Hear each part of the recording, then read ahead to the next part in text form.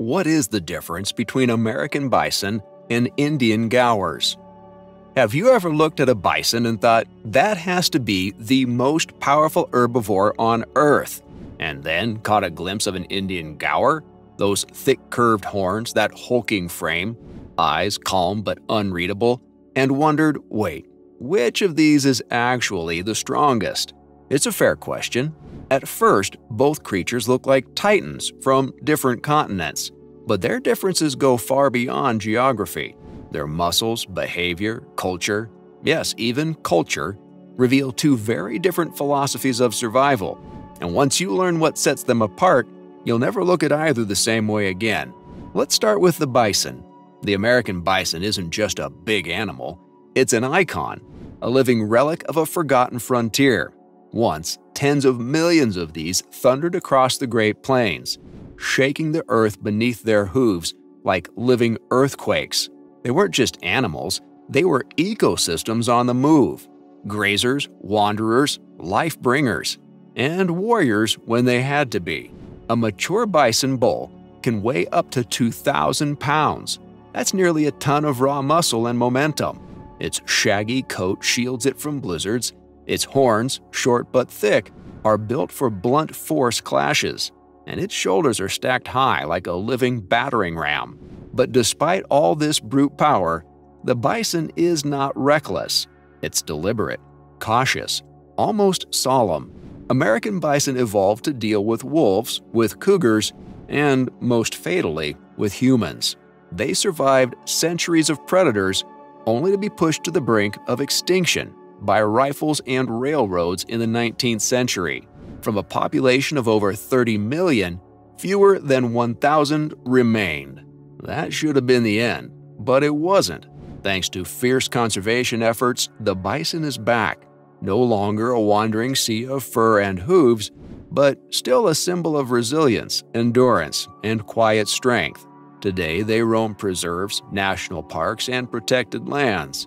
Their herds are smaller, their range fragmented, but the soul of the plains still intact.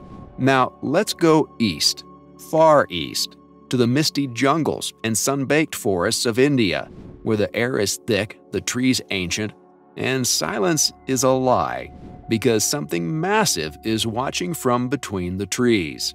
Enter the Indian gaur. If the bison is the warrior monk of the herbivore world, the gaur is its war general. Calm, confident, but terrifying if provoked. Scientifically known as Bos gaurus, it's sometimes called the Indian bison.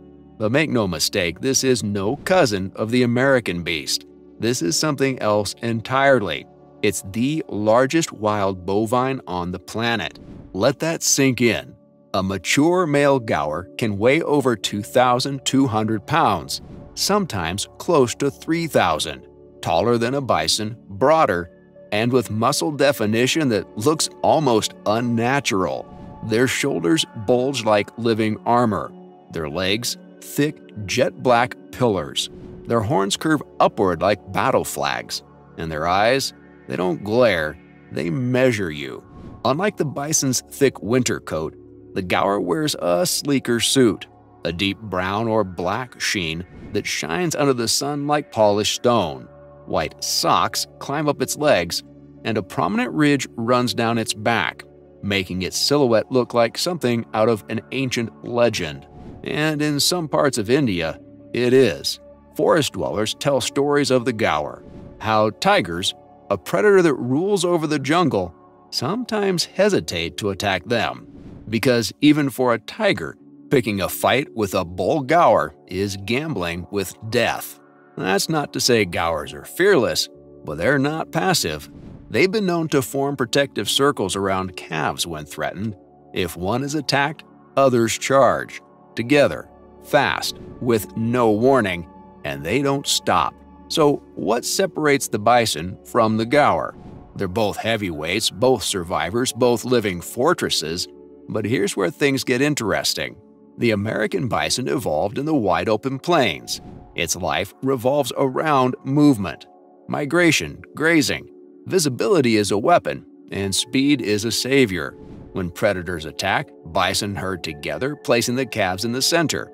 If a bull charges, it hits like a freight train.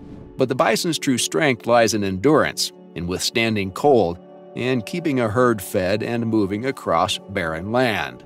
The Indian gaur, it lives in shadows. It's not built to run, it's built to stand its ground. In dense forest, there's no room for speed. Instead, survival depends on awareness, intimidation, and explosive close-range power.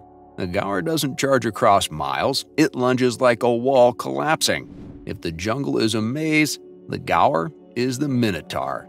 And then there's the temperament. Bison, despite their size, are usually calm. Unpredictable, yes, but their default state is peaceful. You can find videos of tourists underestimating them in Yellowstone, getting too close, and learning the hard way that tranquility does not mean weakness. Gaurs are harder to observe. They don't live in tourist-heavy regions. They're elusive, wary, and mostly nocturnal. But field researchers will tell you, if you lock eyes with a mature bull, don't test him. Because while bison will give you signs before charging, a gaur won't. It decides, and then it acts. Even predators understand this difference. Wolves hunt bison in packs, using attrition and tactics. A healthy bison can still be outmaneuvered. But when tigers stalk gaurs, especially bulls, it's a calculated risk. Because if they misjudge, even slightly, they could be gored, trampled, or killed. The stakes are higher, and the gaur knows it. Socially, too, they differ. Bison herds can number in the hundreds, even thousands. Their size is their defense. Gaur herds are smaller, 10, maybe 20 individuals, but they are tight-knit. Bulls sometimes live solitary lives, joining herds briefly during mating season, but when they do, they dominate. And here's another twist. Bison are almost exclusively grazers. They eat grasses, moving as needed. Gaurs, they're mixed feeders. Grass, leaves, fruit, they adapt. They're less migratory, more rooted. Their world is smaller but richer in resources. That means they don't have to move as much. But when they do, it's with purpose. Now, let's talk legacy. The bison is a national symbol, printed on currency, painted on cave walls, and honored in countless Native American traditions. It represents the land, the people, the memory of freedom before fences. The gaur, meanwhile, is less globally known, but deeply respected in its homeland. In Hindu mythology, it's linked to strength and masculinity. In rural India, it's seen as a spirit of the wild, unbothered by roads or rifles, a shadow in the woods as old as the forest itself. And both animals, for all their strength, walk a fragile path today.